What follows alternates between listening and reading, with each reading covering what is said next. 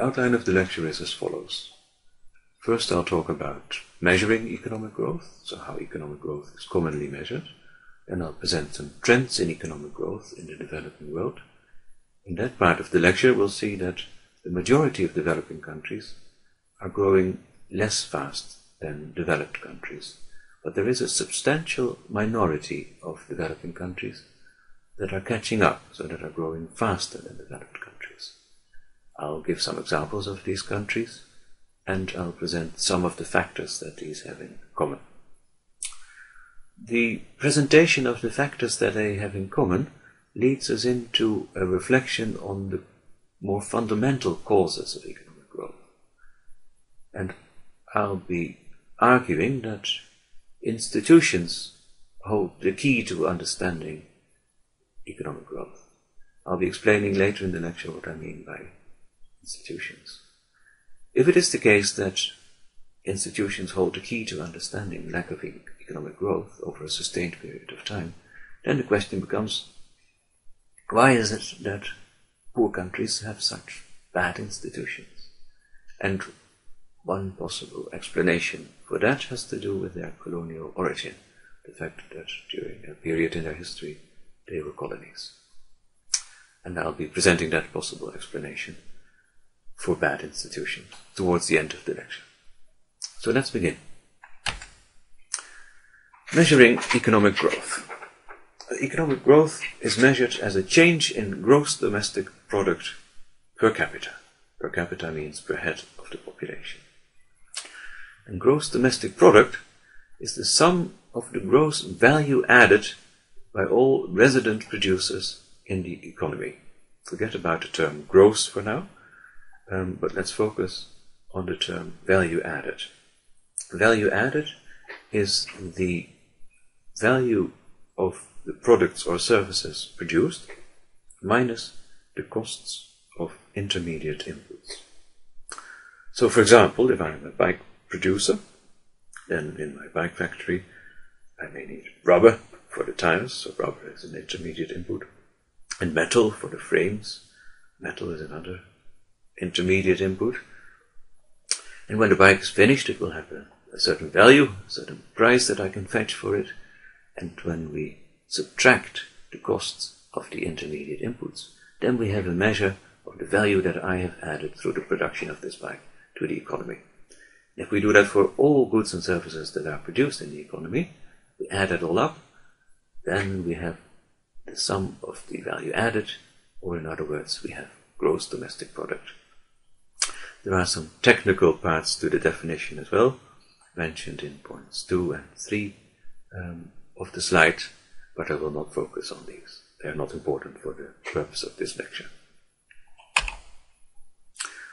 Next, I'll present some trends in economic growth in the developing world. First, since 1820. 1820 is chosen because from that time onwards, some countries started taking advantage of the Industrial Revolution, whereas others did not. Now, interestingly, all of today's poor nations for which we have data were at or near the bottom in 1820. So it means that if you are poor now, you were also poor then.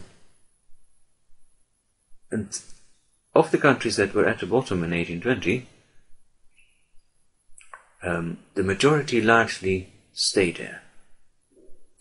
Whereas the richest countries, countries that were rich already in 1820, increased their incomes by a factor of 10 or more.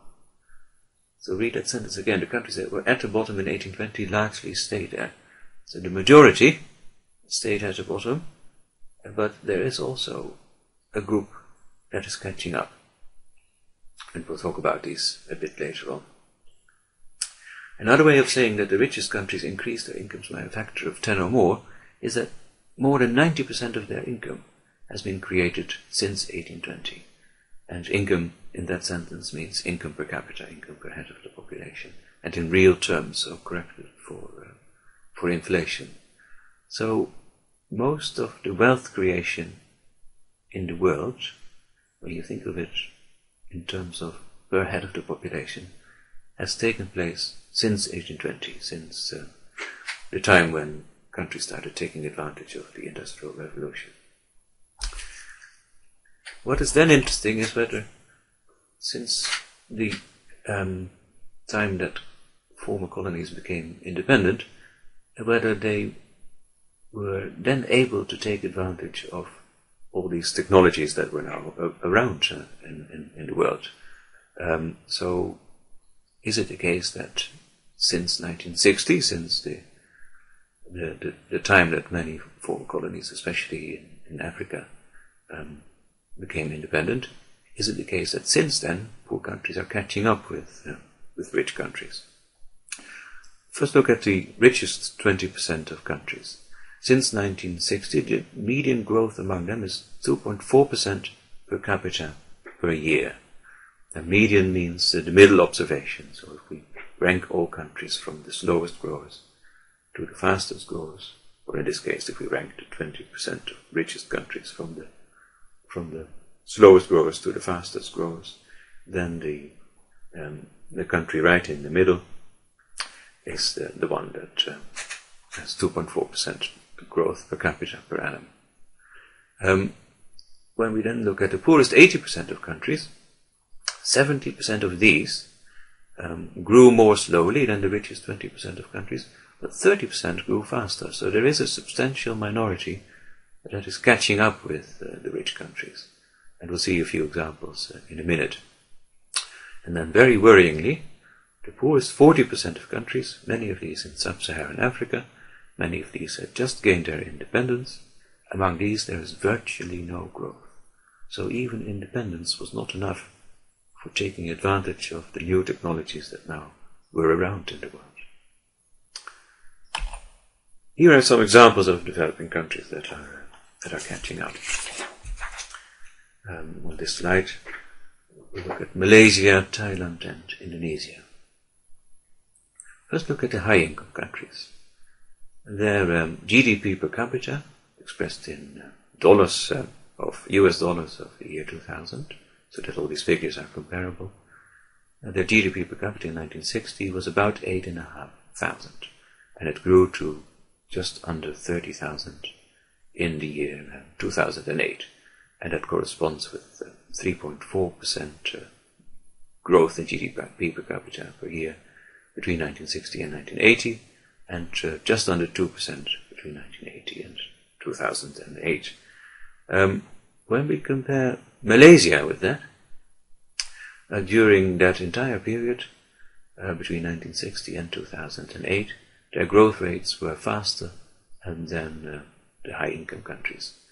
And that means that, whereas in 1960, high-income countries were about 10 times as rich per head of the population, on average, as Malaysia, by 2008, that had decreased to there being 6 times as rich. So there's still a massive gap, but the gap is closing. Likewise, for Indonesia was 40 times, or the high-income countries were 40 times as rich as Indonesia in 1960, but only about 30 times as rich in 2008. I say only, I shouldn't have said that because it's still a big gap. But Indonesia is catching up as well. So you see that the differences in growth rates in the last two columns, if they are sustained over decades, then that means that over time countries are catching up with the richest countries. Here are two other examples. Both of these countries, as you probably know, have a population well over 1 billion. In 1960, high-income countries were 85 times as rich as China, and in 2008, they were 15 times as rich. Still a big gap, but the gap is rapidly closing. And that has to do with these growth rates that you see in the last two columns. Between 1960 and 1980, China managed a 3% growth in GDP per capita, but since 1980, they managed an astonishing 9% growth in GDP per capita, or 8.8, nearly 9%. And that leads to a rapid closing of the gap between China and the high-income countries. India between 1960 and 1980 grew very slowly, but since 1980 they have started growing fast as well. And that leads to a closing of the gap as well. So in 1960, the ratio between the income of high-income countries and India was 45-1, and in 2008 it's 40-1. Massive difference, but the gap is closing. And before you think that this is only a matter of Asian countries catching up with high-income countries, or Asian developing countries catching up with high-income countries, and that is not entirely the case. Here's an example of a country in Africa that is catching up. The vast majority of countries in Africa are not catching up, but Botswana is. In 1960, the ratio of income in high-income countries to the income of Botswana was 35-1. In 2008, it's 6-1. And they managed this through an astonishing growth rate, especially in the earlier decades. But they're still growing fast, even since 1980. Now, what have these countries that are catching up in common? What are the success factors? One is openness to trade. When a country is open to international trade, it can specialize in the products that it is good in, it can export those, and import those products in whose production they are somewhat less efficient. So as a result of that, they can specialize and become more productive. So that is one factor. I'm not suggesting here that if a country wants to become rich, that all it needs to do is to open its borders to international trade, because the country needs to be ready for that openness as well. The second factor that has characterized these countries that are catching up is macroeconomic stability. That means factors such as low inflation, budget, and trade deficit. I won't be talking about these now because that's a huge separate topic. The third factor is a pro-business policy environment. So there is no excessive regulation, there are no excessive taxes, contracts are enforced, and so forth. The fourth factor is rapid human capital growth. So in countries that are growing fast, among the developing countries that are growing fast, we see a rapid rise in the skills that people have. They're becoming more educated, they're becoming more skilled. Now, unfortunately, you can't turn it around. You can't say, well, in that case, let's invest in education and economic growth will follow.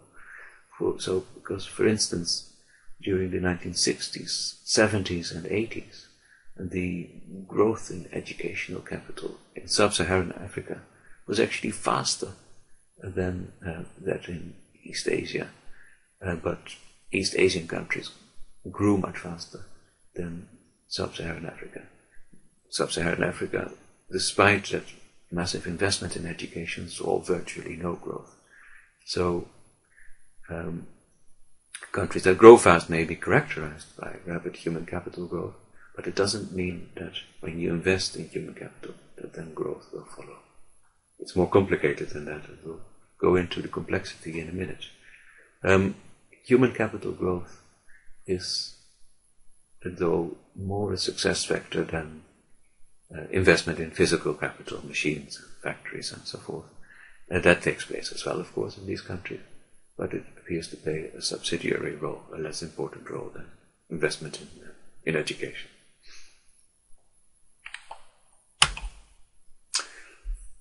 As I was saying a moment ago, these factors are success factors, but they are not fundamental causes.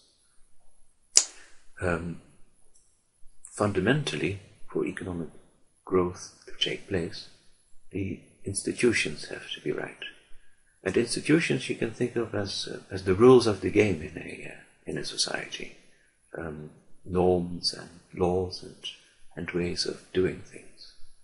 And when you think about it in that way, institutions that are good for economic growth are institutions that facilitate transactions, for example. When you think about things like money and contract enforcement, it greatly increases the efficiency of transactions. It becomes much easier to trade when you have a medium such as money, or if you know that when you have a contract with somebody far away, or a contract about the delivery of goods at some future period of time, when you can trust that these contracts will be enforced, then you're much more likely to engage in a transaction. So institutions that facilitate transactions are conducive to growth. Other institutions that are good for growth are institutions that authorize the implementation of viable investment projects. That may sound a little bit abstract, but what I mean here is that if somebody in a country has a good idea for an investment, for a new product, or for a more efficient way of producing something, then that idea needs to be recognized, and there needs to be something in place that then makes that idea happen. The implementation of that investment project, which is viable, so it's a good idea, it will be profitable, and so forth, the implementation of that needs to be authorized. If you have a capitalist society, then the common way of authorizing such an investment project is through financial institutions, for example, banks.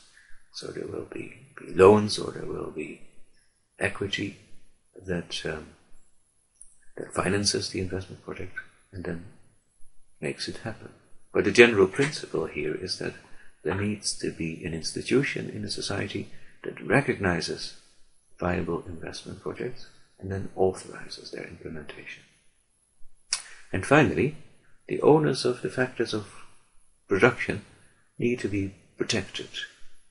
So, for instance, if I am an entrepreneur and I have a good idea for the investment of a new product, then I need to trust that when I have made that product and sold it, that I'll be allowed to keep the profits, and that nobody will seize my factory. Because if I can't trust that, I may not risk carrying out that investment. So property rights need to be broad-based, they need to be there for the majority of the population, for everybody even, and these rights need to be enforced. So these, in a nutshell, are the institutions that are conducive to growth. Now, if those hold the key to understanding economic growth, then it stands to reason that countries that don't manage to grow have bad institutions. So, for instance, and I'll just focus on that example, property rights are not properly enforced. Indeed, when you look at many poor countries today, it is the case that the property rights of a minority are well protected, but the property rights of a majority are not. And that in turn means that the majority of the population do not have the incentives to produce, because they will not be able to trust that they can hold on to their to the profits that they make through their investment. So, in other words, poor countries are often characterized by predatory governments. The property rights of a minority are protected, but not the property rights of the majority. And why could that be? And one possible explanation is the fact that these countries are former colonies.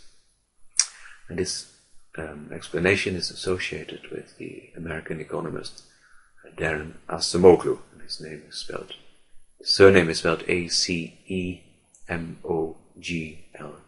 if you want to look him up. And that explanation goes roughly as follows. When Europeans started colonizing the planet around 1500, the countries where they settled in their masses tended to be sparsely populated and far from the equator, because in the tropical countries they would often die from yellow fever and malaria. So the Europeans settled in New Zealand, in the USA, or what is now the USA, Canada and Australia. In those places, they established institutions such as property rights that they themselves had to live under. But in tropical countries, they established, or in some cases reinforced, extractive institutions. They did not live there themselves in their masses, and their primary purpose was to extract resources from these countries. So often they hired underlings that are willing to implement extractive institutions. So, for instance, it could be the case that the property rights of a particular minority ethnic group were protected, but not the property rights of the majority.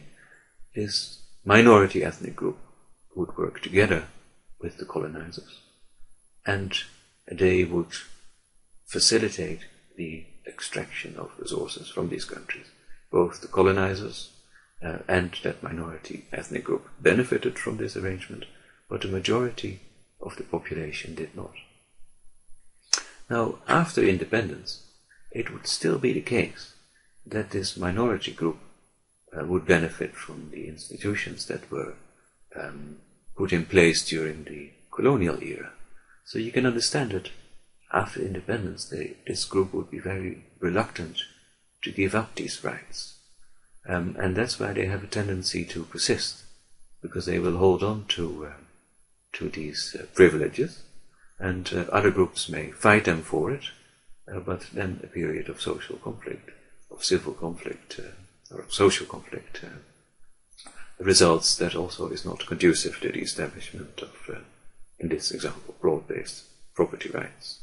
So I've not been able to talk about it for long, but I've been trying to explain that the reason that bad institutions persist, and as a result of that economic growth does not happen, may have to do with the fact that countries that are poor nowadays have tended to be colonies of European colonizers.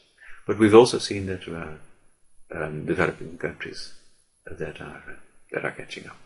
Thank you very much for listening.